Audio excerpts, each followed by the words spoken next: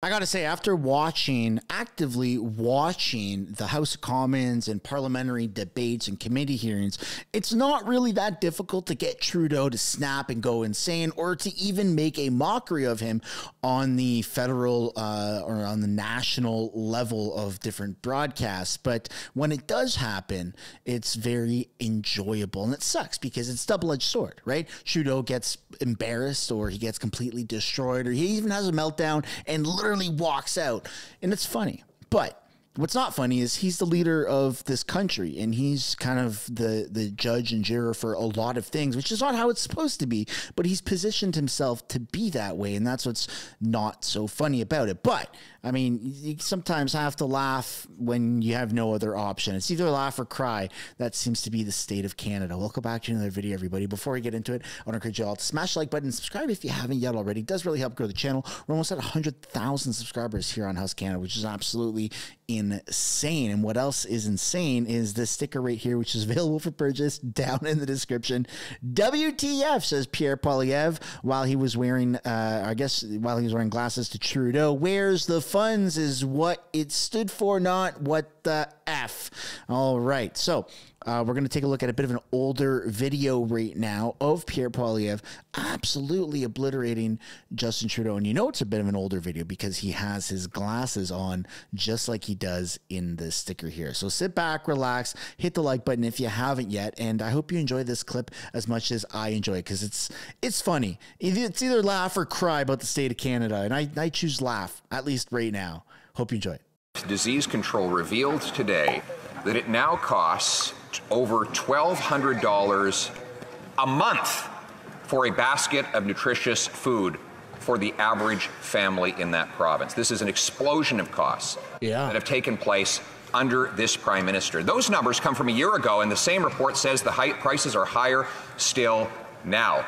Now the Prime Minister's solution for that is a 61 cent a litre carbon tax. They'll push gas prices well over $2 and increase the cost to farmers and truckers who bring us our food. How much will that increase the cost of food for Canadians? The Right Honourable Prime Minister. Mr. Speaker, we've seen the extents to which, not just for the past 7.5 years, but for the decade before that, Conservatives refused to take the fight against climate change seriously, refused to accept that the cost to Canadians from coast to coast to coast would get increasingly large as the years went on. Well, over the past 7 years, Mr. Speaker, we have stepped up in the fight against climate change, including with a price on pollution that puts more money back in the pockets of 8 out of 10 Canadians. We're going to continue to step up with a grocery rebate to help with Canadians with the high costs of food. We're going to continue creating good jobs. We're going to continue being... Well, Leader of the Opposition. Their carbon tax is not an environmental plan. It is a tax plan. It has done nothing to meet any targets. It's done nothing to reduce the cost of climate change. What it has done is increase the cost of food, because when you tax the farmers who make the food and the truckers who ship the food, then you tax the food itself. Now, the Prime Minister's plan is not to triple the carbon tax, but to quadruple the carbon tax, while he adds more and more, 61 cent a litre. So my question is, how much will his 61 cent a litre carbon tax add to the monthly basket of food for Canadians? How much? The Right Honourable Prime Minister. Mr. Speaker, once again, we see that the Leader of the Official Opposition is not willing to let the facts get in the way of a great political argument. And even then, it's not that an argument, Mr. Speaker. You're done, buddy. Sticker that he can stick on to scare Canadians with. The reality is we are delivering with dental benefits, with a grocery rebate, and with a carbon price that is putting more money back in the pockets of 8 out of 10 Canadians. Mr. Speaker, while he continues to cross his arms and vote against things like the dental benefit, we've delivered on 1,100 kids in his riding dental benefits that have made a real difference. The Honourable Leader of the Opposition. Mr. Speaker, if the facts that I have just quoted from the BC Centre for Disease Control are false, then maybe he can tell me what the real numbers are. I've asked him, and given that he wants to bring in a 61 cent a litre carbon tax, increase gas and diesel prices by 61 cent a litre on the farmers that produce the food and the truckers that bring it to the grocery store. How much will that tax increase add to the monthly cost of groceries for the average Canadian family? How much? Yeah. Right Honourable. Simple question. What Canadians know clearly is the inaction by a decade of a Conservative government and the continued resistance of Conservatives to take action on fighting climate change is costing them incredible amounts. How many homes have been lost in Nova Scotia? How many people affected and evacuated across Alberta? How many people in the Northwest Territories affected now? In New Brunswick, people in Central Canada worried about forest fires coming there in the coming weeks and months. The reality is extreme weather events are getting more and more expensive for Canadians, which is why we need to continue to lead on climate change while supporting Canadians. The Honourable Leader of the Opposition. Mr. Speaker, it's a tax those plan. things have happened with his carbon tax in place. Has done nothing to reduce emissions, let alone to stop storms and other weather events. So that is nothing more than another act from this Prime Minister. Let's get back to the question. My question was very specific. We know now that a British Columbia family has to spend $1,200 a month on groceries just to feed their kids. He wants to raise the tax up to 61 cents a litre on the farmers and truckers who bring us our food. How much will that add to the grocery bill of an average family? How much? Holy shit, man. Only one person cares about this country, and it's Pierre right now. Leader of the Opposition. He is in love with the sound of his own voice and his own attacks, but he doesn't actually check the facts.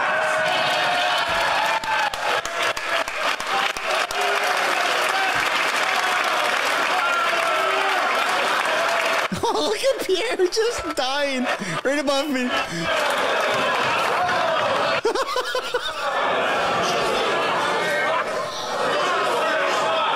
Have you ever seen a country's leader not give a shit about the people in the country? Because that's what's happening right now. I want to encourage everybody also to give a like in the live stream if you haven't already. We're almost at 200 likes and there's almost 1,500 people watching. So if you're logged in and you drop a like, we might be able to just skyrocket past 200 and hit 300 likes. It's free to do.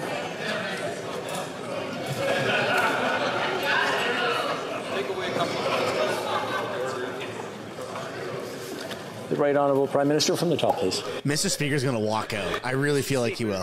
Here's the issue with the Leader of the Opposition, who's so in love with the sound of his own voice that he doesn't check the facts. This is so embarrassing for Trudeau. Our price on pollution, when the reality is BC has its own price on pollution. The federal backstop doesn't even apply in BC. He is mixing everything for political arguments, for partisan attacks to try and scare Canadians, and to cover for the fact that he has no plan to fight climate change, therefore has no plan for the future of the Canadian economy. Oh, come on. The Wapiton Dakota First Nations hasn't had a proper school in a long time. I've been to the school. Students are forced to learn in portables. They don't have proper running water, don't have heating and cooling in the winter and in the summer. And the school itself has a roof that's caving in. There's black mold everywhere. This is often the reality for First Nations and Indigenous kids. Will? I have to ask. I want Jagmeet to just get up and say, coalition over. We're calling a snap election. And then Pierre gets up and says, yeah. Bloc gets up and says, yeah. Calm down and be quiet while we listen to whoever's asking. And then he walks out. Answering the question. The Honourable Member for Burnaby South from the top, please. Wapiton Dakota First Nations hasn't had a properly functioning school in a long time. I visited the First Nations and I saw the school. They have to operate in portables. The portables don't have proper heating and cooling.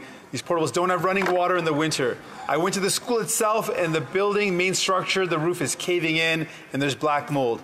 This is often the reality for Indigenous children in our country. So when will this Prime Minister take this matter seriously and ensure that this First Nation has a proper school so Indigenous kids can learn in a safe and secure surrounding? Hear, hear. The Right Honourable Prime Minister. Mr. Speaker, I agree with my honourable colleague. We need to do more. We have built hundreds of new schools across this country in Indigenous communities over the past 7.5 years, but there is much more to do. We will continue to work hand in hand with Indigenous peoples on record investments, on partnerships to build schools, health centres, senior centres, to solve outstanding land claim issues, to install wastewater and water treatment plants to ensure drinking water across this country. These are things that we're doing and we're continuing to do, and I appreciate the member opposite's hard work on bringing them forward as well.